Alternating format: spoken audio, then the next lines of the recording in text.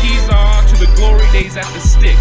From who's got it better than us to brick by brick. It's always the 49ers way, from off-season to game day. Yeah, we talk back. It's the 49ers Cutback.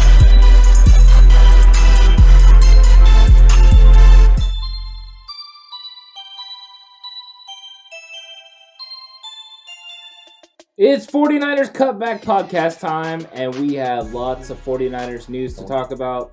The off-season is going, and there could be some changes with the 49ers. Of course, could Robert Saleh be on the move? For selfish reasons, I hope not. But for the great job he's done with this defense, I think it'd be pretty crazy if no one offered him the head coaching job. He's a heck of a coach. He's got that team, that defense playing great 2 years in a row. This year even more impressive with the guys they were missing most of the year. Robert Saleh should have probably been a head coach after last year. And the thing I think that's most impressive to me is he's been able to move away from that cover 3 scheme when he has to and run other defenses, so he's not a one-trick pony. I mean, hats off to the guy. Good luck to him. Never going to hate on him if he does leave. But for selfish reasons, I hope he doesn't get one of those jobs. Yeah, I'm still surprised that he was back this year as the 49ers D coordinator. I was fully expecting him to be gone after the season he put together. At this point, it's 2 seasons ago. But in reality, the things he did this year were probably far more impressive than anything that we put together as a team last year. He has done an absolutely incredible job of getting this team playing at a high level, and as Horst said, especially adjusting and adapting. Yeah, so he's been interviewing already this week, and he's interviewing with the Lions, Jags, Falcons, and now added to the list the Chargers. All are looking for new head coach, and he would be a great choice for any of them to choose. He knows how to he's real black and white. He tells the players exactly what he means. He's very direct. They know what's going on. Those are the kind of guys that can build a positive culture. And a team that's wanting to change the culture wants to bring in a guy like Robert Saleh because he could do it. He can bring in guys that he's familiar with, and they could change the culture together. I think it would be a great hire. I'm not sure these jobs are ultimately going to choose him just because of the matchups. I think, maybe the Chargers are possibly going to move for more of an offensive, name. And so you got things that it might not work out. But if it does, Robert Saleh could be taking a coach with him to be an offensive coordinator. And the name that's been most, kind of drawn to him and attached to him is passing game coordinator Mike Lafleur. Horst, what would it mean if we lost Mike Lafleur if he went with Robert Saleh? It wouldn't be great. I mean, you never want to lose anyone important off the coaching staff that is coaching well together. I honestly might rather lose him than running game coordinator Mike McDaniel, though, because the Niners' run game has been extremely impressive the last couple of years. The pass game has not been the best part of their team, to put it lightly. That's putting it nicely. Now, this year, look who was playing quarterback most of the year. But, like I said, I don't want to see either of them go, but it's very likely he's going to take one of them if he gets a head coaching job, which hopefully he doesn't get. I want him to get a coaching job, but no. I think honestly, which coach he takes probably depends on which team he would sign with. If he ended up in a place like Detroit with the Lions, I could see him taking a run game coordinator and trying to build it around DeAndre Swift, trying to build the offense around running the football, pounding it downhill. If he gets a job with like the Chargers or something like that, then yeah, probably a more passing-minded coach. LaFleur would be a better fit with Mr. Herbert down there in Los Angeles. I almost said San Diego. They're not there anymore. But yeah, I think like you said, there's a really good chance one of them's going. And even if one of them doesn't go with Saleh, there's a good chance that whoever one of the new coaches ends up being in one of those locations is going to be fishing around for somebody like one of these two coaches, right, whether they want to establish more of a run-style offense, run first, or if they have a young gunslinger out there who can sling the ball downfield, then they might go with him at Lafleur. So either guy could leave. There's also a good chance that both could end up leaving this offseason, which would be a really, man, that would be, which is a worse blow? All the injuries this season or losing 3 key pieces of your coaching staff? I think it hurts to lose, the big pieces. And last year, McDaniel, actually Arizona wanted him to be their offensive coordinator, and it was blocked by Shanahan because he was allowed to. Now this year, you can't block. So, he could go down there, and, really, he would be the offensive coordinator for Cliff Kingsbury, who calls the plays. So it's not really that great of a situation, but if he wanted to, he could leave.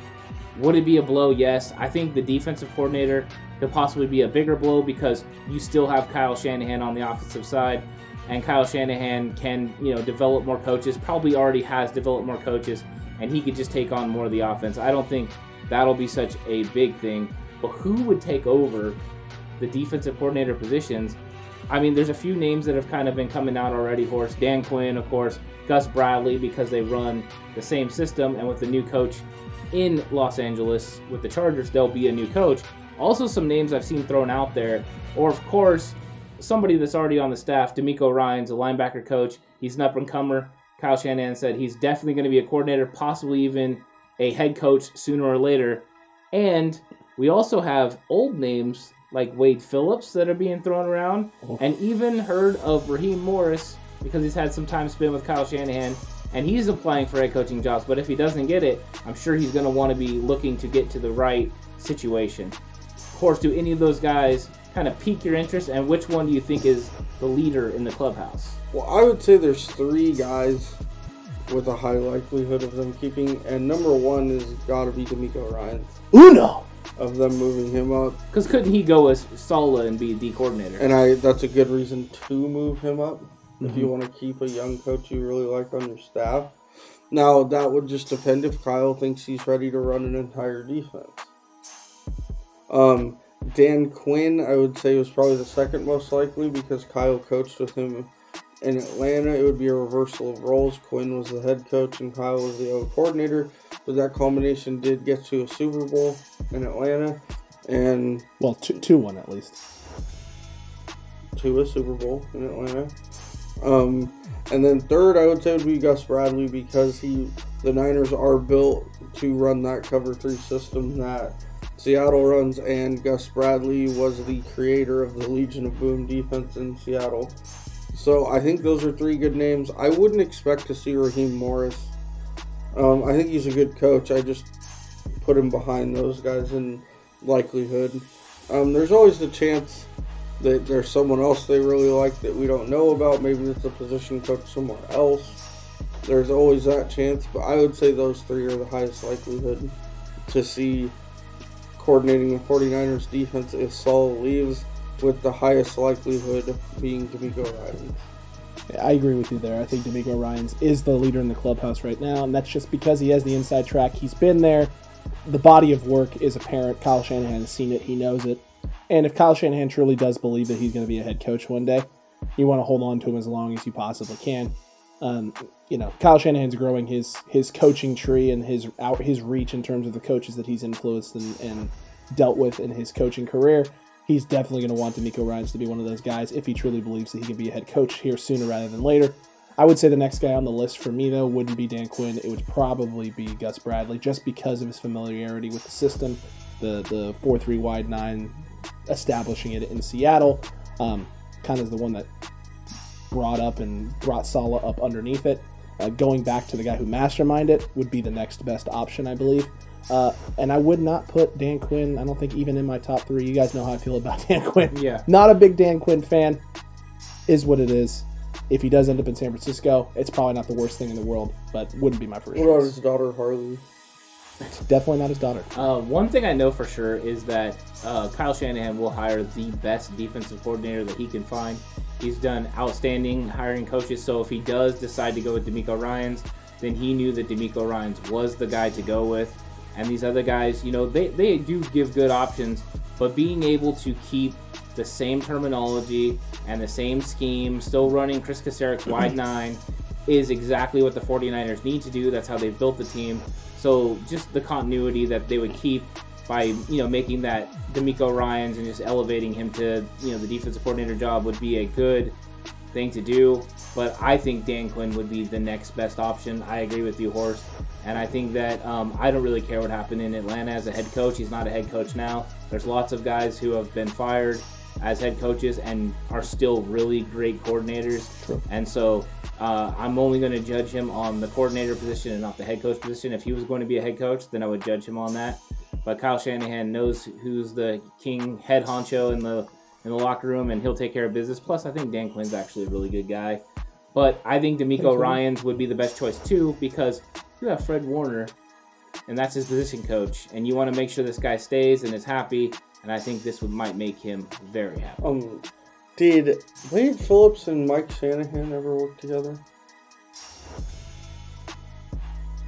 No, I don't believe there's any Shanahan-Wade Phillips connection. Also, because you know what? We do know who is the head honcho there. It's Papa Shanahan. It isn't Kyle. Also, was Kyle the offensive coordinator in Houston when Wade Phillips was the D coordinator? Ooh, that is a spicy meatball. I don't believe so. I don't think any Shanahans have ever coached with him. I don't believe so. But I'm just curious. Because if that's true, if we're wrong about that, then that would put Phillips in the group. I don't believe they have any connections at all in the NFL. But I don't see. Other than they both coached in the NFL, that's probably about it. Well, I hope so. Wade Phillips is 73. He's coached with almost everybody. That's ancient. why I threw that out. He is ancient. That is accurate. Him and Shanahan's dad are probably near the same age.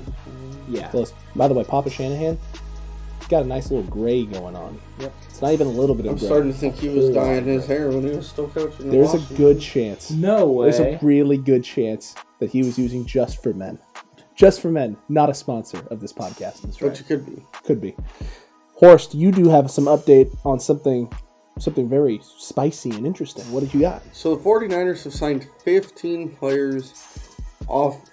12 of them are off their practice squad, and 3 were off other teams to reserve futures contracts. Basically means they'll get to at least mini camp with the team, if not usually to training camp at least. They are as follows: cornerback Adonis Alexander. Ooh, that's a name. Defensive lineman Josiah Coatney. Oh, yeah. Safety Chris Edwards. Linebacker Jonas Griffith. That should ring a bell. A lot of people were high on him in Niners camp. Defensive lineman Deshaun Hall. Cornerback Tim Harris Jr., who was a 6th round pick of the Niners just 2 years ago. Fullback Josh Hokett. Wide receiver Jawan Jennings, who was also a pick of the Niners last year. Safety Obi Melifonwu, who was a 2nd round pick of the Raiders in 2017. Oh my. Wide receiver Austin Prohl, the son of Ricky. Offensive lineman Dakota Shepley. Receiver Kevin White, who was on the team in spurts this year. Offensive lineman Isaiah Williams. Tight end Chase Harrell. And safety Jared Maiden, who is another undrafted guy that drew big reviews in Niners camp this year. So guys, out of that list, who's one, maybe 2 guys that you're interested in or excited about, Alex? I think the one that stands out to me in my mind most off is Jawan Jennings. The receiver position for the Niners has been in flux consistently. Really getting a chance to see what he potentially could be or could do for the 49ers would be huge. They drafted him this last year. Things happen. 2020 was what it was. It is what it is. Hoping 2021 can be a better start for him, and hopefully we get to see a little Jawan Jennings in the offense, in the system with a healthy Garoppolo, or with whoever it is that ends up playing quarterback for the Niners down the road in the future. He's the one that stands out the most in my mind because depth at the wide receiver position for the 49ers right now definitely doesn't hurt. Yeah, he was one that Kyle Shanahan mentioned that if he wouldn't have got hurt, the hamstring injury that he suffered was just so bad that it actually pulled away from the bone. He wasn't able to make his way back. So he's going to be somebody that can come into training camp and really do damage. He dropped too many footballs last year in training camp, and that's the reason he did not make the roster. But I think he could be a replacement for some of the guys we're missing. He's a big physical receiver that could have success in the red zone, and if we're having to replace, different people that are on the roster, he might be one to do it. There's a couple other guys. I think Jared Maiden, just because of his skills, he played at Alabama. He's he can play in the slot as a corner, or he can play safety, which is really where he's home. But he's a good player, and he's good in coverage. And then just to see what they do with kind of these guys. The guy from the Raiders that used to play with the Raiders, yeah, and he played with New England as well. He's a big physical guy. He's a 4'4" guy. He's 6'3". He's 230 pounds, and he's a guy that you don't know if he translates to an in-the-box safety, which I think is what he's actually made for. I watched some video on him just to get familiar. He looks kind of the Cam Chancellor build without that contact. He does not bring that contact. But I also thought to myself, with the way the 49ers play defense, could he possibly translate to linebacker? So he's someone I'm going to keep an eye on just to see. It's one of those guys, second-round talent. You never know what can happen if he gets into the right system with the right coaches. Speaking of big talent and not knowing what can happen, they must have liked something they saw in Kevin White to bring him back around. Yep. He didn't produce much. He hasn't produced much in his career, but he's a big-time talent. And he did do one thing this year that he never has, and that's stay healthy. Yeah. Through a whole year, through camp, So I'm excited to see him back. The guys you mentioned, both Maiden, Jennings, Obi Melifanu, are all guys that have been big prospects at one point. Then two other guys I really like. Jonas Griffith is an athletic linebacker. He played small school. I think it was Indiana State. Yep. He was an undrafted guy, but he really fits this defense as in coverage. He's quick. He's athletic. He's supposed to be a hard hitter. Might be a good special teams back and linebacker. And then the other guy I still have faith that he might be a player is Tim Harris. Mm-hmm. Tim Harris was a 6th-round pick 2 years ago. He spent his entire first year injured. So this last year was basically his rookie year. He spent most of it on the practice squad. He did get in a couple games at the end, correct? Some light playing. He was activated, yeah. I think he got some special teams work. I don't know if he got any defensive snaps. But he fits this cover 3 mold in that he's a big, physical, long-armed guy with a lot of athleticism. So he's a guy, and once again, if they didn't think there was something there, they wouldn't be keeping him around. Right, he's another guy that just can't stay healthy. Yeah. I think with Jonas as well, I know we're all, we all liked him, coming out, and he, being undrafted and then signed. Don't be surprised if you don't see a position change. Yeah. So what, safety? No. I think he could even translate to 2 positions, either defensive end or fullback. Oh, wow. I think both positions are kind of right up his alley. And I thought more he could look like a pass rusher, and if they worked with him in skills, he's got the build, he's fast. And in college, he was known for blitzing and a lot of sacks. So he might be the kind of guy that could translate and move positions. Could happen. So you heard it here first, folks. Look out for Jonas Griffith. Jonas Griffith, I love him. He's been saying it since camp. I like him. He does. He likes him a lot. What about some of these front office potential departures? And some of these have us a little shaky. We don't like hearing some of it. Yeah. A couple of the names. Give me one that you think is the most likely, and the one that you're the most worried about. I think Adam Peters is the most likely because he's a guy that's kind of hot on everyone's radar, and Carolina brought him in for an interview. I really don't want to lose him. There has been a push within the 49ers fan base for Peters to be named GM and John Lynch, to be president of player personnel. And I think that wouldn't be such a bad move to not lose him, because he has done a very good job of locating talent, helping the 49ers, find the right guys. He's not someone you want to lose in the front office, but if the 49ers don't make that decision and John Lynch, is still the GM, I'll be okay with it. I hate losing guys from the front office because I think they've done just a fantastic job. But what this does show is how good the 49ers front office is very evident to every team in the league, and they're going to start picking these guys off, and hopefully we don't lose him or Martin Mayhew. Yeah, Adam Peters he pretty much was the architect of the Broncos Super Bowl team that won the Super Bowl despite Peyton Manning. He built that defense. He built them from the ground up defense first after they got smoked in that Super Bowl by Seattle. him and Lynch pretty much did the same thing with the Niners. Built them defense inside out first. And so that's, two very good teams he's put together. So yeah, that's a guy I do not want to lose. Martin Mayhew, I'm going to be honest, I don't know as much about. I know he's a name that Shanahan and Lynch always bring up and give credit to doing things well. So I'm assuming, and now that other teams want to interview him, I'm going to go ahead and assume that he's an integral part of the team as well. Like you said, I don't want to lose these guys because they've done such a great job of spotting late round undrafted talent and for the coaches to develop.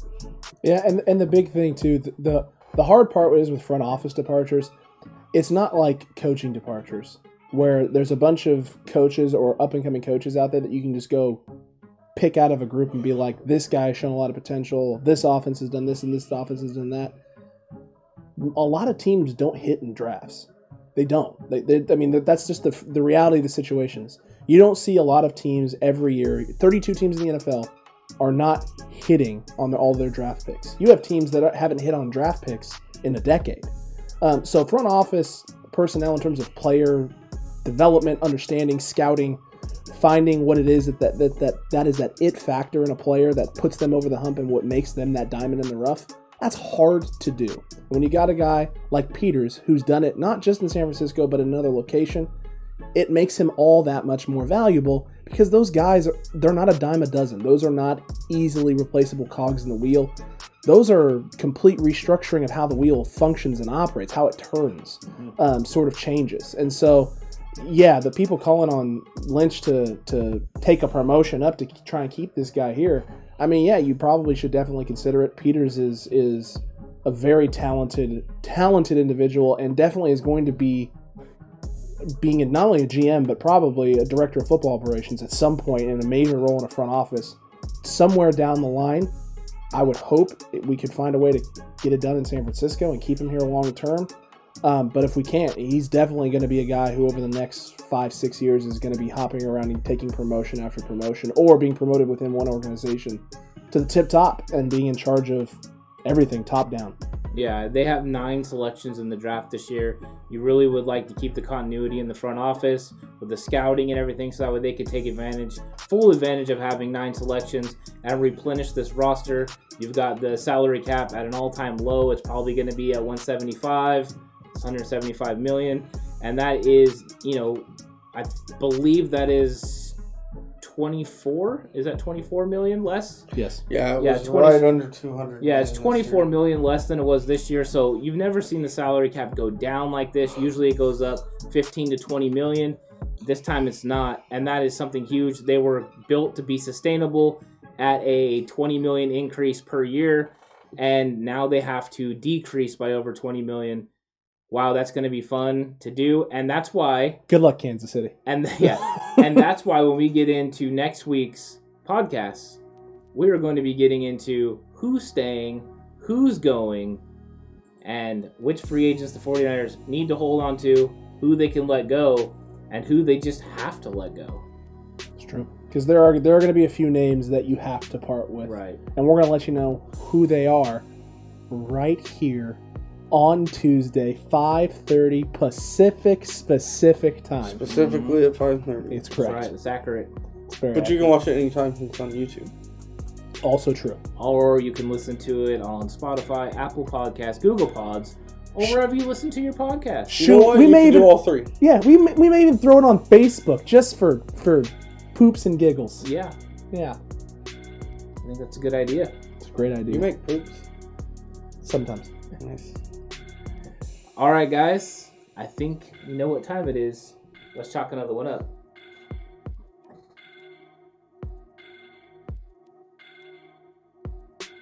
Okay. Why don't you put a picture of me looking all sexy like this?